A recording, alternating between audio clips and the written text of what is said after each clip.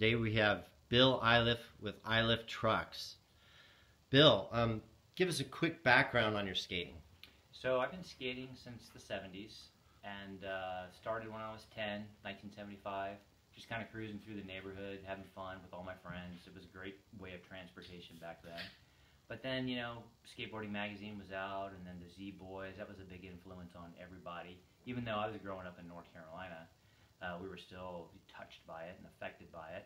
We started building quarter pipes, and it really just went from there. I built my first half pipe in one of my best friend's backyard in 1980.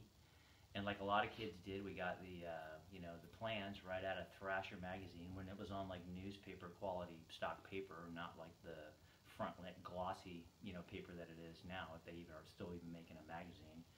But humble beginnings all started right there in North Carolina. Like a lot of people, we were surfers and really enjoyed skating, but I'm the opposite. I was a skater that got into surfing later, and I think they kind of go hand in hand, but I always considered myself more of a skater than a surfer. But even though living in a place where we had pretty fun waves during certain times during the year, it was always a blast. But we had a great skate park really close to where I grew up. Nice. And it was really cool because it was tucked in the woods, and it was basically just a couple of really cool snake runs all connected together.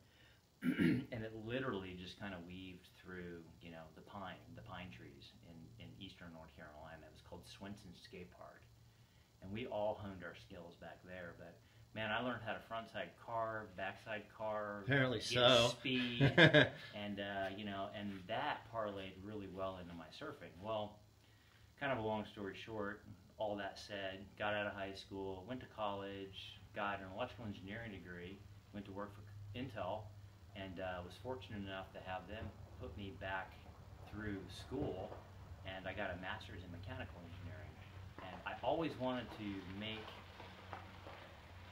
a really cool truck, something that was functional, that turned better than anything that I had ever ridden before. And I'd ridden tracker, I'd ridden independent, but I really wanted to take it to the next level. I wanted it to be structurally sound, look great, but I also wanted it to have a real good turning radius and a turning function. So one of the main things that I've done that the patent is actually pending for is I designed in what's called negative rake into this thing, and no other traditional Kingpin truck has rake built into it. Okay, so you kind of jumped ahead about what motivated you to create your own truck. So tell us more about the rake and what makes these unique compared to like Indies or Crux or the others. So what makes these unique compared to an independent or a Crux or an Ace or a Venture or any other sort of truck is primarily it is the rake. And if I kind of hold this up in front of the camera, all traditional Kingpin trucks, with the exception of this one, basically have zero rake. And the way you figure out rake is if you are able to look at the center of your axle nut or the axle there, and you have a line drawn straight through where the pivot goes through. Zero rake means that the center of the axle is going to line up through the center of the pivot. And I don't know if you can tell with what I'm doing here, but my axle sets behind the pivot. Okay, yeah, I can see that. Yeah, and that is rake. Okay. And what rake allows you, if I flip it around this way, rake gives you, in a traditional Kingpin geometry, it gives you this capability, which all trucks do, but it also gives you this capability. So these are very carvy and very responsive. And if you just look through there, the geometry is just perfect. So surfer skaters like us would really dig something like that. Exactly. For the maneuverability, because that's one of the things I love, and I think you love about bull riding is the flow and the fluidity. It's just like surfing, and you really need a truck that's gonna respond to that. And that's another part of it too. The geometry of this, along with the bushing setup, the pivot cup, pivot tube actually in this case. Not to get too technical, but there's big differences between a pivot cup. Oh no, we like technical. And a pivot tube. Pivot tube is going to allow you to kind of front load the bushing. And that's part of what makes this work so well. This is a tube and not a cup. So the way that it interacts with the pivot inside this little pocket in here, it never bottoms out. So it's always around the edge of it. So that's part of the response. So this thing is really responsive, and that's what, when you see me skate and you see me taking some of the surf lines, and I'm double pumping up, the transition without even getting my front truck up off the concrete. That's because this allows you to stay tight and get real nice, carvy turns out of it. But you can get back to center really quick because, the way it's front loaded on the bushings with this tube just really keeps everything aligned. So what exact material is the base plate and the hanger made of? The base plate and the hanger are both aluminum. They're 60-61. Okay, they're aluminum. T60-61s. Exactly. Okay. So basically, it's aircraft grade aluminum is what they call it. Super light, super strong. Yeah, beautiful. Very little blemishes in the ingot or even the billet that you actually end up making this out of. So this starts off as a block of aluminum, and it's all done on a 5-axis CNC machine. So it's completely cut out of a block of aluminum. And the advantages to that, a cast truck has a lot of air pockets in it, and air pockets or voids create basically areas that would tend to break or even stress. Billet is way better because there's no air in there. There's very little impurities. In a cast truck, there's all kinds of stuff other than aluminum in there. Certain percentages of stuff that need to go in there, but that's kind of the idea, is that structurally this thing is very solid and it's very light. Part of me removing all this material, I did all that in a software tool called SolidWorks, and it allows you to run structural analysis. So I can just start doing my design, removing material from this, and then doing force analysis on these trucks, and I can find out when this would break.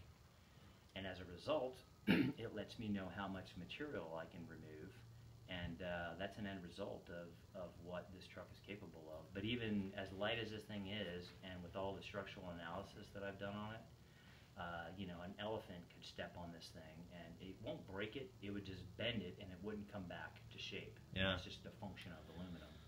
But yeah, to answer your question, they're 60-61. The Kingpin's a grade 8 Kingpin, Axle? Yep. The axles actually are a hardened stainless steel. So the 300 series stainless steel hardens. So when this starts out, before it gets hardened, it looks like a butter knife. It's real pretty, shiny stainless steel. But then it goes through the hardening process, and it turns into this, I think it's a beautiful, almost kind of like a coppery brass color. But these things are just super strong. I'd almost be ashamed to grind those puppies. They're know, so beautiful. That's part of the but thing. that's what it's there for. Yeah, so give us a quick rundown the sizes again.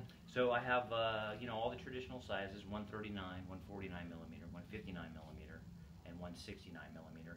These are 149 millimeter, and these weigh completely populated, like you see them now, 11.8 ounces. It's the lightest truck on the market. Yes, they are so light. And yeah, I think other notable things, when I designed this, one of my biggest gripes as a skater over the years, from all the grinding that we do, doing slappies, curbs, street skating, vert, now I've done it all, man, pool, parks. It sucks when you've completely ground your trucks down and you can't even swap your bushings out because you can't get a skate tool in here. With an Iliffe truck, you are never going to have to worry about being able to get a skate tool in that pocket. You got plenty of room to grind away and still get to your Kingpin nut. Okay, yeah, so nice. This base plate was really designed very cleverly around that too, with being able to get a skate tool coming straight down to be able to always get your hardware off. So there was a lot of thought that went into this. The base plate, out of all the R&D that I've done, has just been rock solid. It hasn't changed one single bit.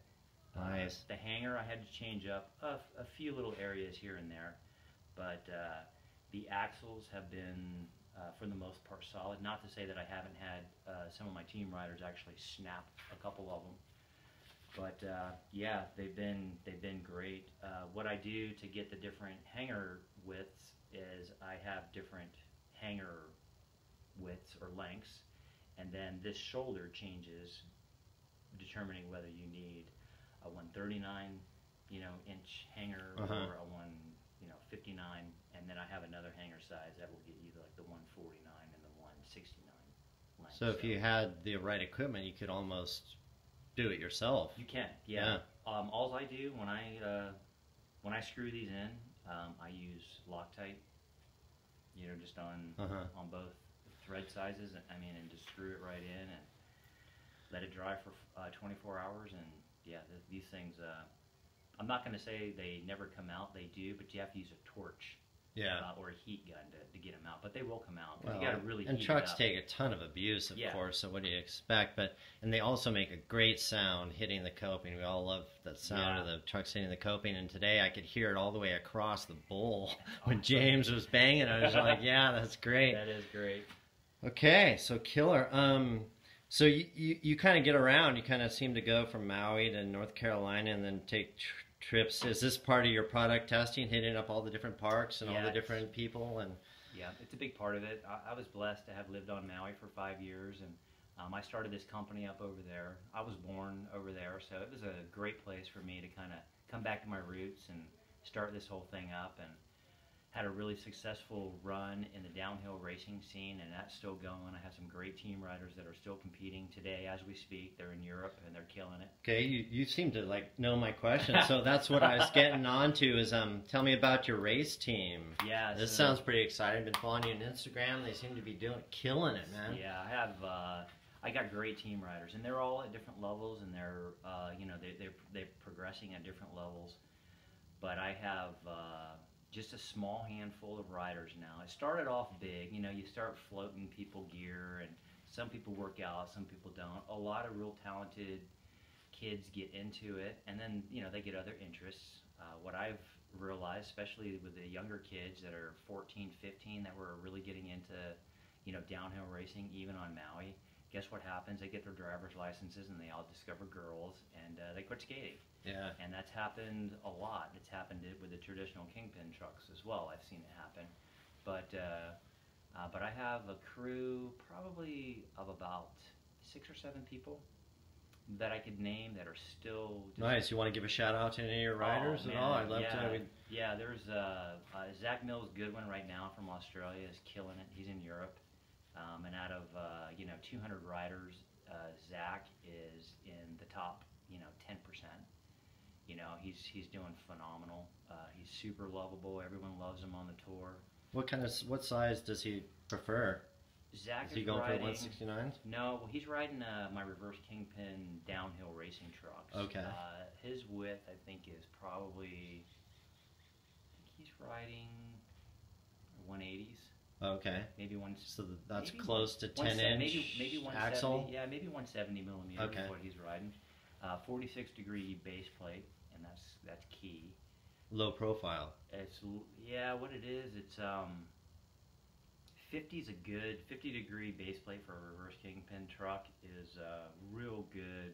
Kind of when you start getting into going fast and learning how to carve and learning how to slide. A 50-degree truck is a real good kind of entry level. Now 46 is only just 4 degrees off from a 50. Obviously, the math is easy, but it makes a big difference. What it does, it makes it super divey through the corners with a little bit different degree. What Zach does is he wedges his trucks, so he even gets a harder or a lower degree.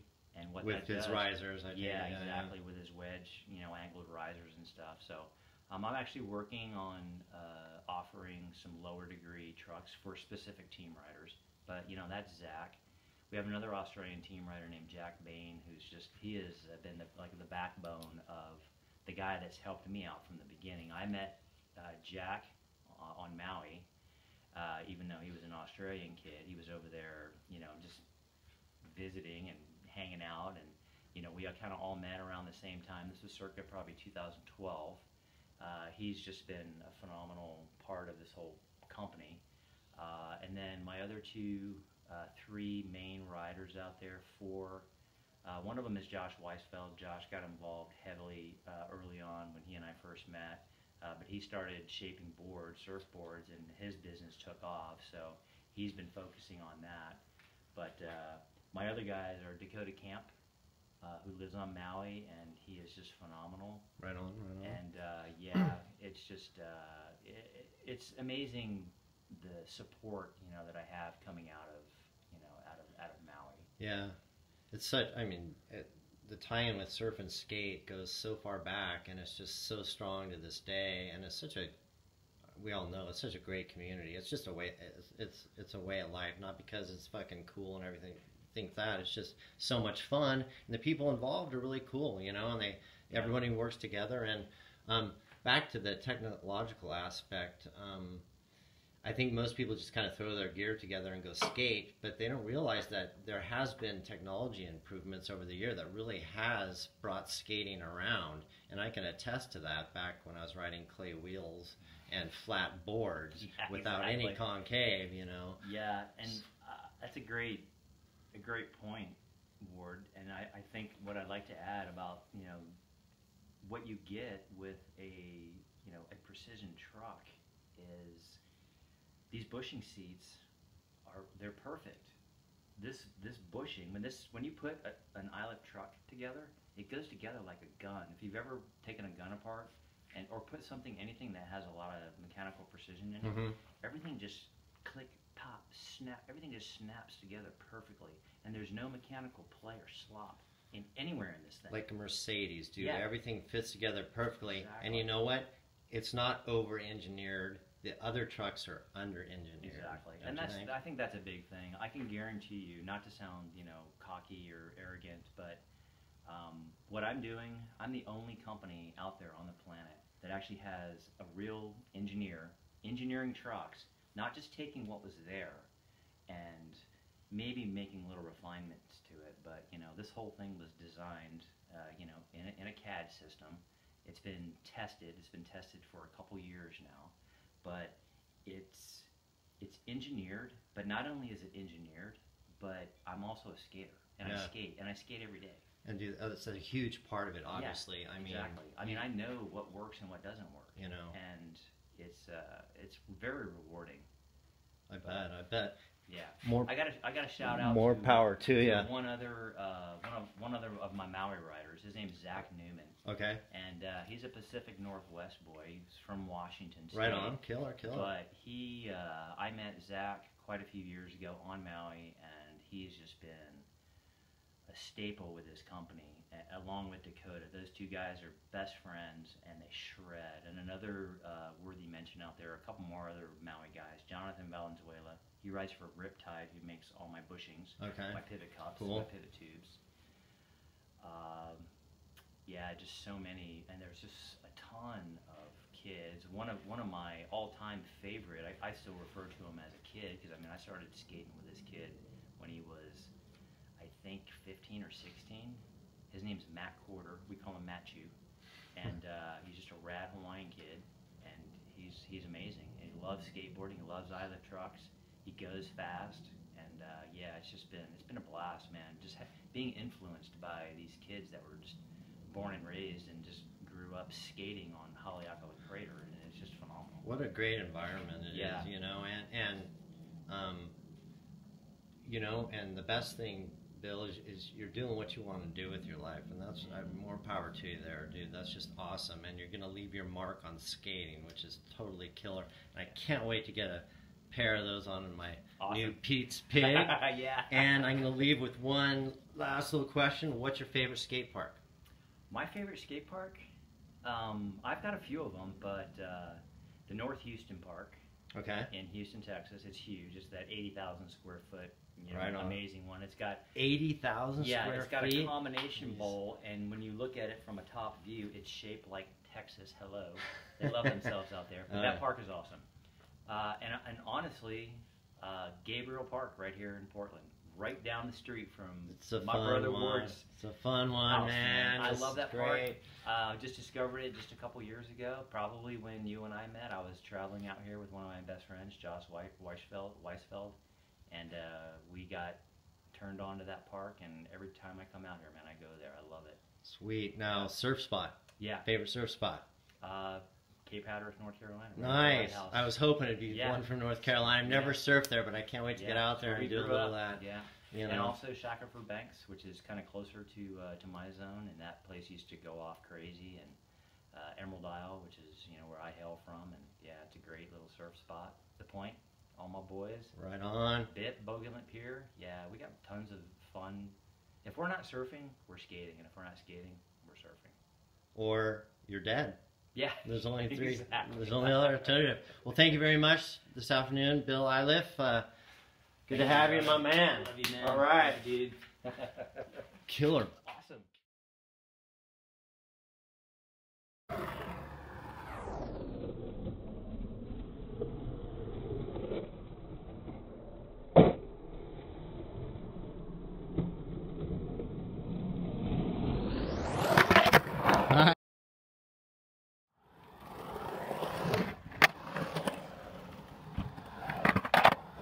There we go.